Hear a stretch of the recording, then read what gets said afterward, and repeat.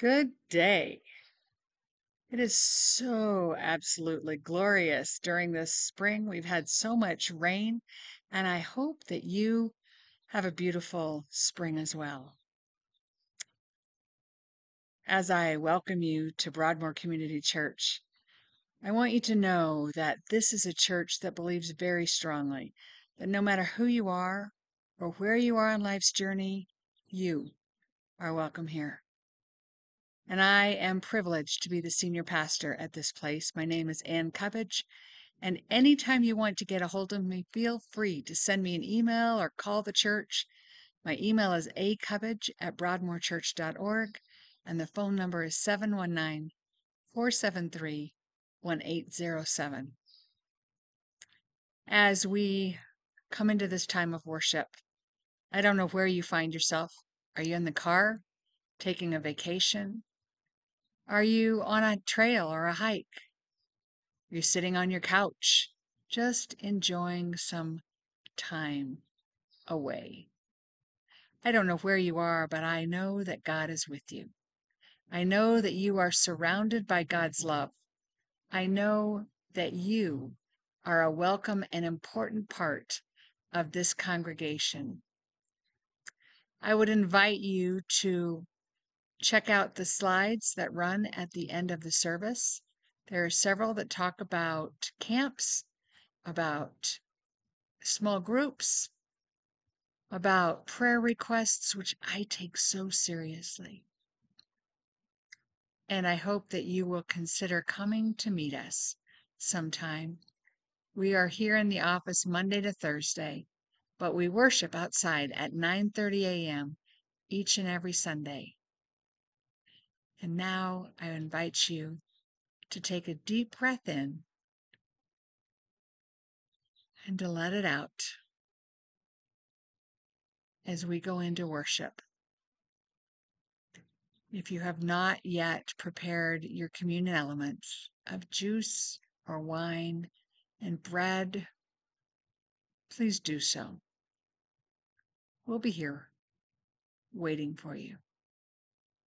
God bless you.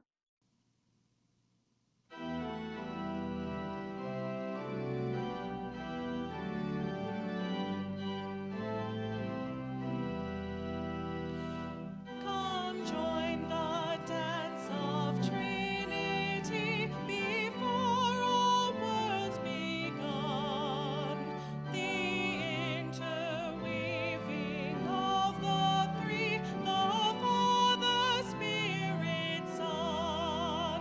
The universe of space and time did not arise by chance, but as the three in love and hope made room within their dance.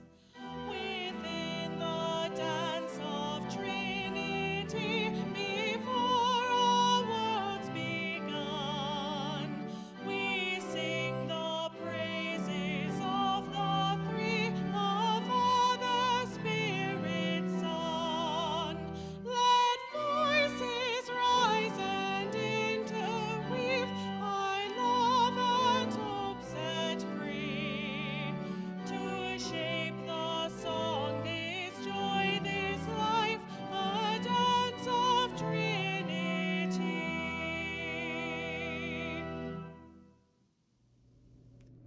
Hi everyone, it's Miss Liz. How are you today? It's so good to see you. Thanks as always for watching. So, my friends, did you know that God is with you? It's true. God's Spirit is always with us. God is so close to us at all times. And sometimes, if we can remember that God is with us, it can affect how we act and how we behave. For example, if you remember that God is with you, it may help you to be loving and kind towards other people that you come in contact with. If you remember that God is with you, it might help you not be unkind to people that you come in contact with, to people that are hard to love. Remembering that God is with you might help you be loving towards those people. So this week, I want you to remember that God is with you. God is with you always. And I want you to see how that affects how you behave. Will you do that? Let's say a prayer. We'll ask God for help. You can repeat after me. Dear God, thank you for your love. Help me remember that you are with me always. When I remember that you are with me, let it affect how I behave. Help me to be loving and kind towards other people. Thank you, God. We love you. Amen. All right, my friends, go out remembering that God is with you. Our scripture reading today comes from the book of Joshua, chapter 1, verses 1 through 9.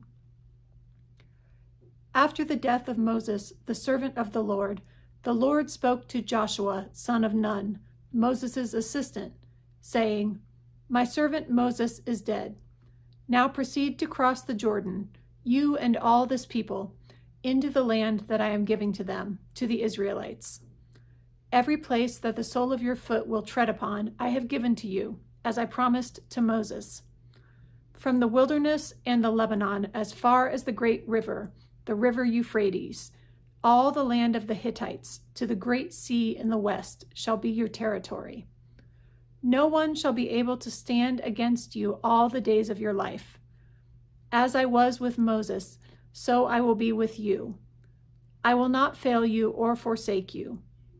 Be strong and courageous, for you shall lead this people to possess the land that I swore to their ancestors to give them. Only be strong and very courageous, being careful to act in accordance with all the law that my servant Moses commanded you. Do not turn from it to the right hand or to the left, so that you may be successful wherever you go. This book of the law shall not depart out of your mouth. You shall meditate on it day and night, so that you may be careful to act in accordance with all that is written in it. For then you shall make your way prosperous, and then you shall be successful. I hereby command you, be strong and courageous. Do not be frightened or dismayed, for the Lord your God is with you wherever you go. We have just gone through a season of endings. The end of the school year, the end of college education, the end of a job, or the end of a life. We understand endings and recognize the rituals around those endings. And what are those rituals about anyway? They are about remembering. Remembering the good days of high school or successful projects with friends and colleagues. Remembering lives well lived. Remembering the hopes, the dreams, the promises of the past that will carry us into the next adventure or experience of life. That is what we hear in our scriptures today. Moses, the deliverer from Egypt, the leader of the wandering Hebrews, has died. And God speaks to Joshua, telling him that in this ending there is a new beginning. This new beginning is the fulfillment of the promises given years before to Moses. Joshua is commissioned to do something amazing and frightening, but so very important. Under Joshua's leadership, the people will cross into the promised land, but he is to remember. to remember all the law, to meditate upon it day and night, to act upon it. He is to be strong and courageous, not to be frightened or dismayed, which of course tells him that life will not always be rosy. Joshua is to remember that just as God was with Moses, God will be with him wherever he goes. And that, my friends, is a promise. And then we hear from the Gospel of Matthew. Go and make disciples of all nations, baptizing them in the name of the Father and of the Son and of the Holy Spirit. And remember, I am with you always to the end of the age. Matthew writes at the end of his gospel about Jesus' culminating injunction to the disciples. Jesus has finished his life. He has died and risen again. He has completed his resurrection appearances, and he is commissioning these men to do something amazing and frightening and so very important. Knowing the human propensity for avoiding difficult situations, understanding the human tendency for falling back into old patterns and ways of life, realizing how needy the disciples and all of us might be in order to consider God's future on this earth, Jesus says, remember. Remember, I am with you always to the end of the age. This promise calls for a certain kind of behavior from us. What will we do? What will we say if we truly believe those words, I am with you always? Making disciples and baptizing are not just apostolic acts or evangelical events. They are ways by which the kingdom of heaven happens. Because happenstance is not how the kingdom works. If we claim, I am with you always as true, that should make a significant difference as to how we are in our world. How will we be with each other if we believe God is here? How will we act toward each other if we believe God is with us?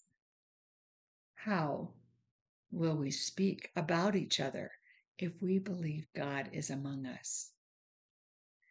If God is with us, how will we treat the stranger, the sojourner, the ex-con, the homeless, the addict?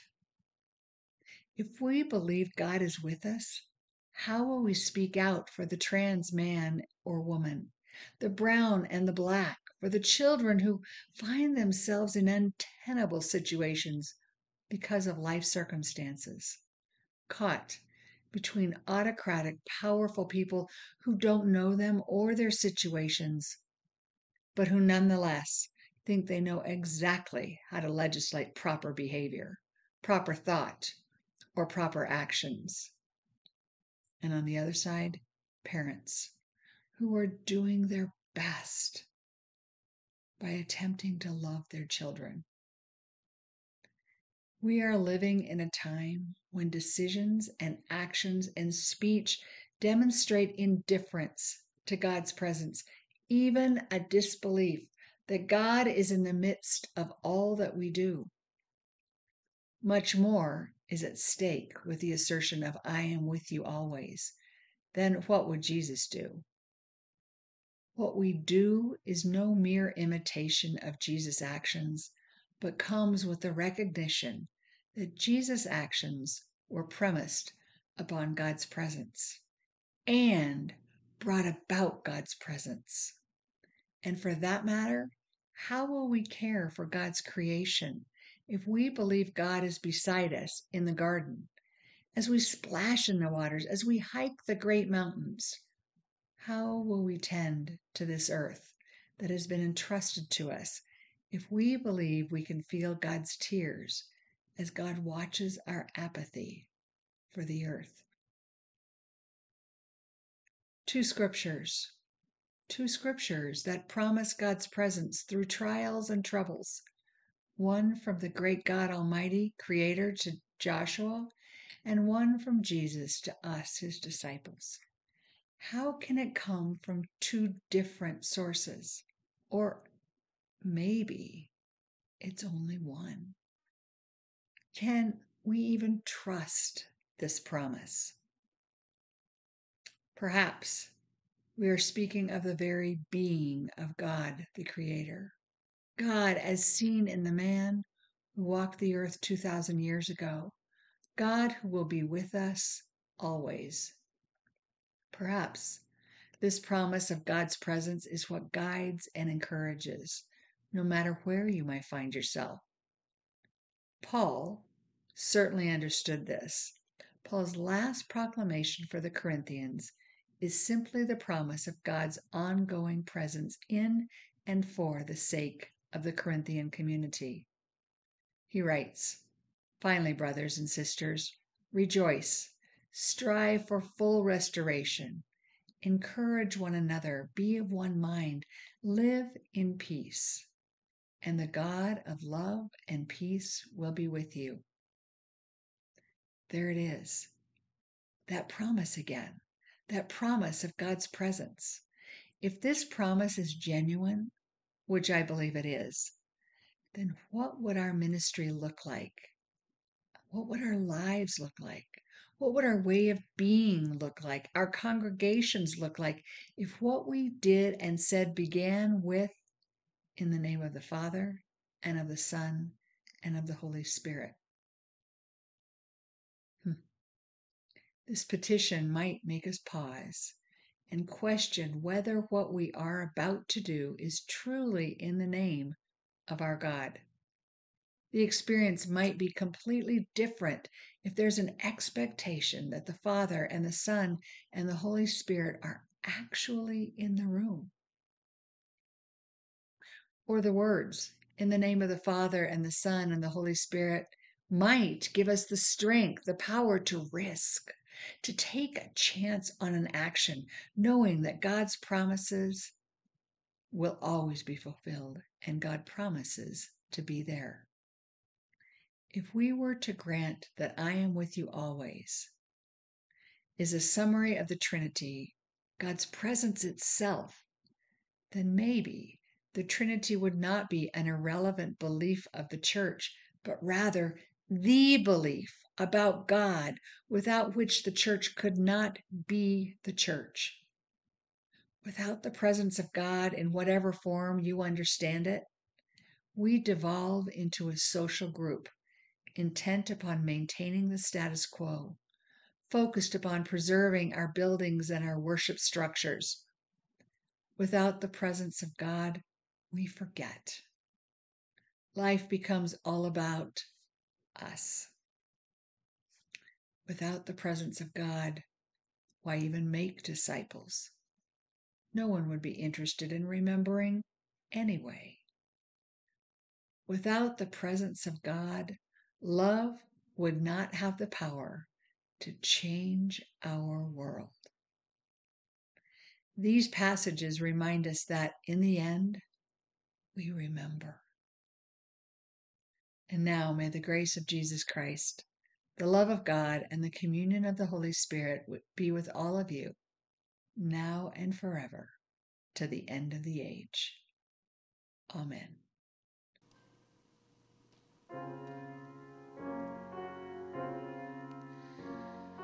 In the singing, in the silence, in the hands expectant open, in the blessing, in the breaking, in the presence at this table. Jesus Christ, Jesus Christ, be the wine of grace. Jesus Christ, Jesus Christ, be the bread of peace.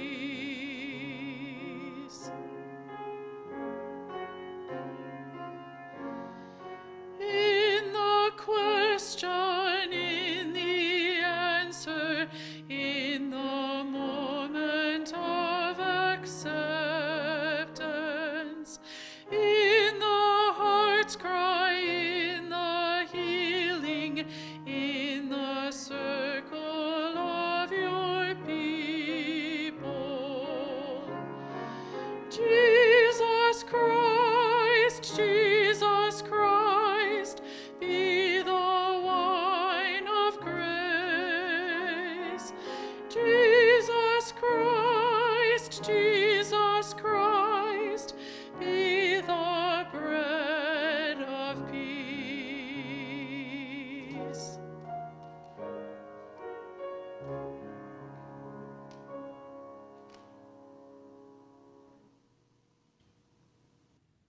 And now we come to the sacrament of Holy Communion. If you have juice or crackers or something, turn off this video for just a minute. Go get your supplies. We'll wait.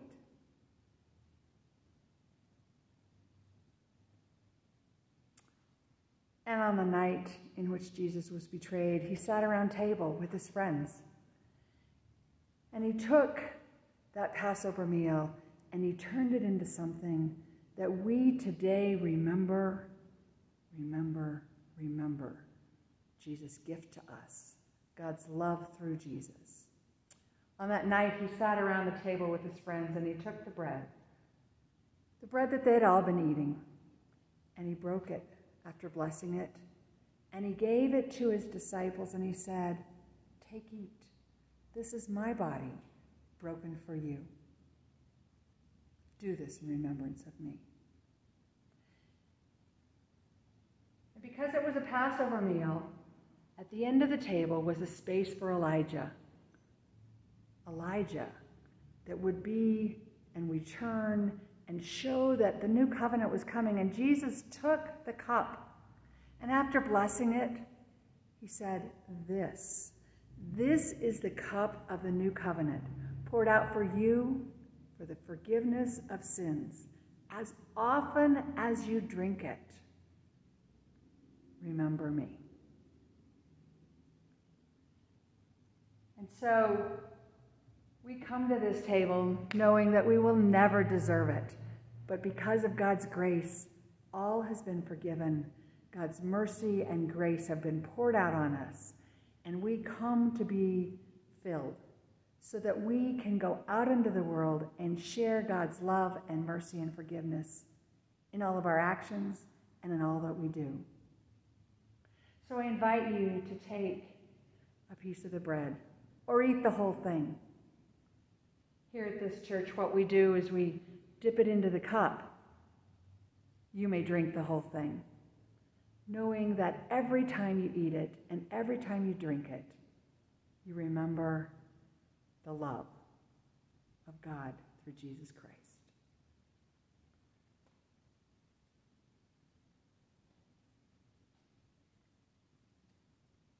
These are the foods for all of God's people. Amen. Let us pray together the prayer Jesus taught us, saying, Our Father, who art in heaven, hallowed be thy name. Thy kingdom come, thy will be done, on earth as it is in heaven. Give us this day our daily bread, and forgive us our trespasses, as we forgive those who trespass against us. And lead us not into temptation, but deliver us from evil. For thine is the kingdom, and the power, and the glory forever. Amen.